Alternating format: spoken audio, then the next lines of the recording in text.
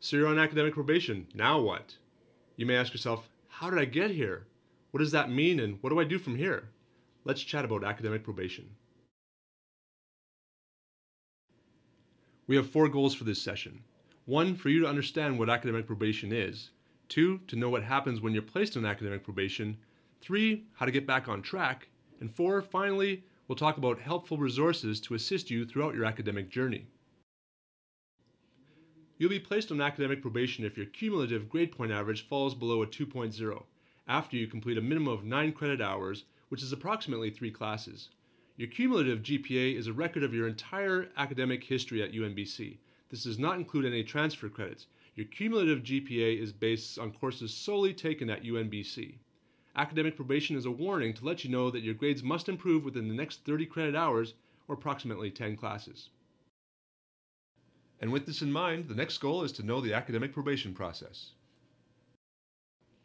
You've received a letter or an email indicating that you are on academic probation.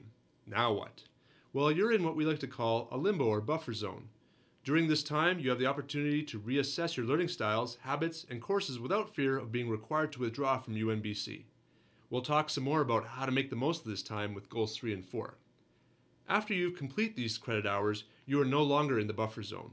The university puts you into one of 3 categories. 1, return to good academic standing. 2, remaining on academic probation. Or 3, being required to withdraw for 1 calendar year. Category 1. Alright, you did it! This is the best category for a student to be in.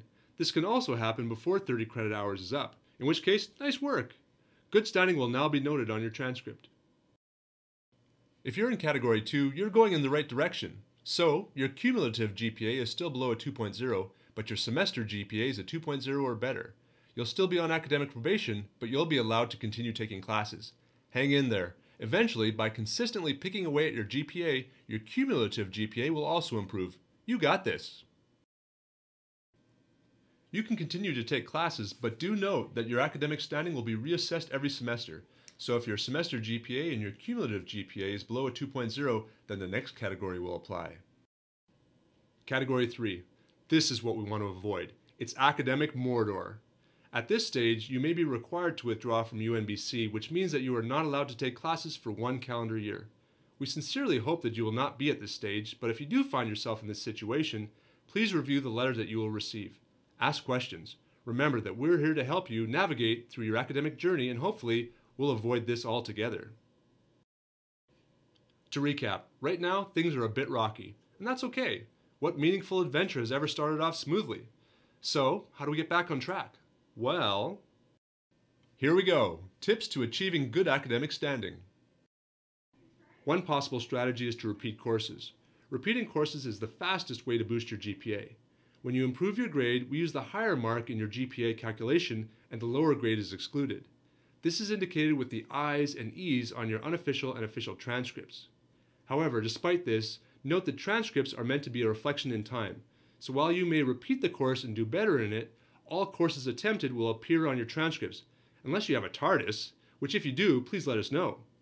Also, note that any coursework completed at another institution will not be calculated into your UNBC cumulative GPA, and as such, the course will not improve your academic standing.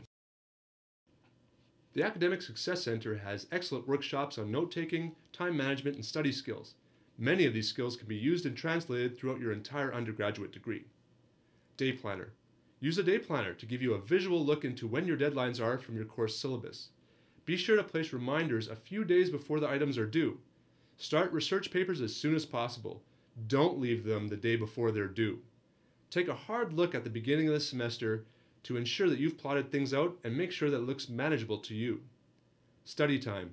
It's recommended that for every hour you spend in class, you spend 3 hours studying and reviewing for that class. Reviewing class notes immediately after class can help you retain information better and solidify your learning. Prepare for your lectures. Read the chapters that you'll be covering in the class before the class begins. This will help you become more familiar with the material and ask informed questions in class if you need clarification on a topic. And take time for yourself. It's important to ensure you have me time. Do things you enjoy doing, take breaks, do extracurricular activities to help you reduce your stress while studying. Make sure you schedule breaks into your day. Walk around campus. Bring a book to read. Join a club. Now it's time to talk about some of the helpful resources available to you. Reviewing your unofficial transcripts via your My UNBC account will allow you to check your semester GPA and your cumulative GPA. It can help you identify possible courses to repeat as well. Check out this helpful video that will walk you through how to run your degree evaluation. Your degree evaluation is a way for you to check what courses you have successfully completed, what courses you have in progress, and what courses you still need to complete.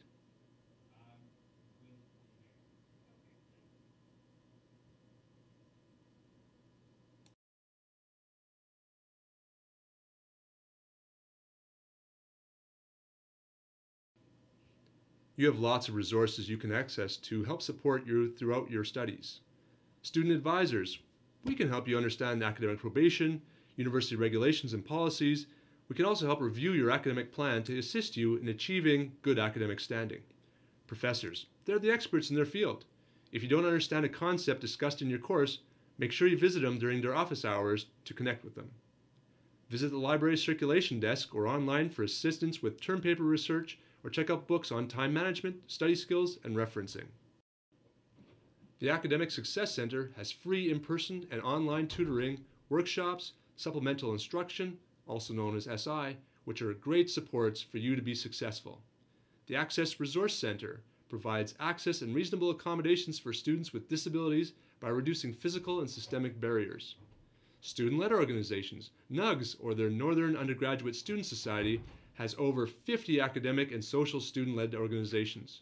Your fellow students are an excellent resource for your classes and future goals, so get involved. You've taken the first step. Understanding academic probation and knowing the services are key to helping you develop a plan to get off of academic probation. Your next step now is to connect with services at UNBC to help you build that bridge for success. As always, we're here to help. Please come in and see us. We're happy to meet with you either in person or over the phone.